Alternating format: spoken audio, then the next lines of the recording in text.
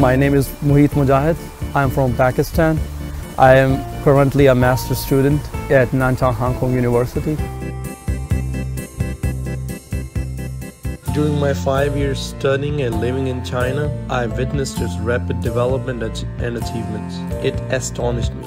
When it comes to the reform and opening up, economic growth, urban building, ecological and environmental protection, increasing people's income and their sense of happiness, and fighting against the COVID-19 pandemic, China has done a great job.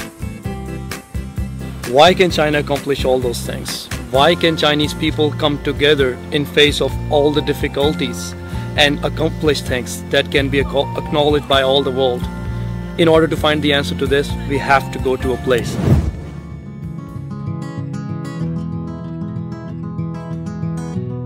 Right now I am in Jinggangshan Mountains, which is called the cradle of Chinese Revolution. It was from here that the Communist Party of China started to lead the Chinese people to realize their destiny. Now the country is the second largest economy in the world. This was the mountain road where the Red Army soldiers shouldered food during the Jinggangshan period. This road is really steep and hard to walk, isn't it? Oh yeah, it's really hard to walk on. I can feel it. After listening to the story of party leaders and the Red Army going through all kinds of hardship to provide food and supplies for the villagers, we can realize that the Communist Party of China has always worked tirelessly to serve its people. There are a lot of things that touch me about China. I realized that Chinese path is more logical and more defined towards, centered on its people. It's centered on its people.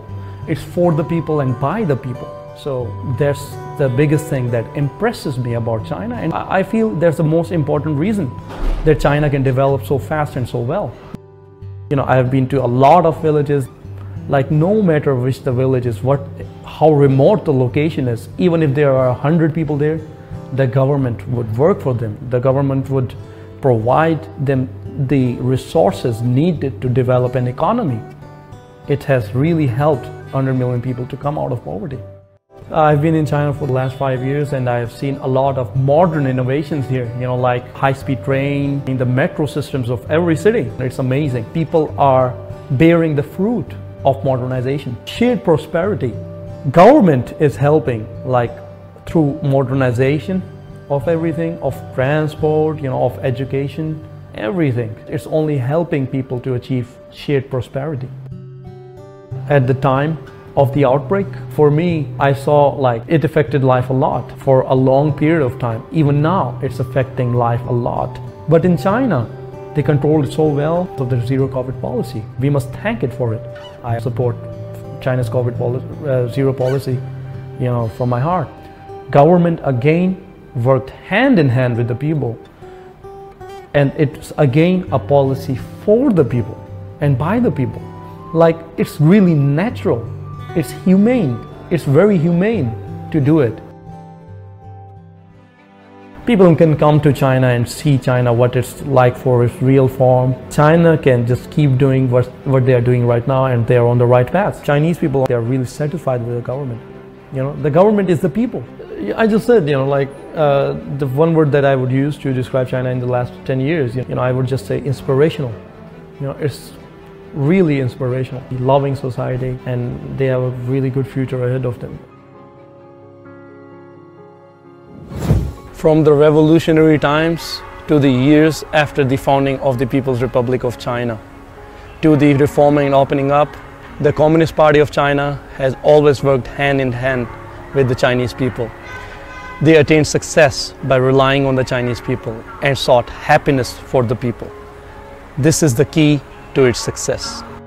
When I started to know more about China and the Communist Party of China, I chose the major of Marxist theory for my master's studies. My future plan is to, once I graduate from master's, I hope that I could continue and study PhD in the same major. I hope to spread the message of China to the whole world, specifically my country.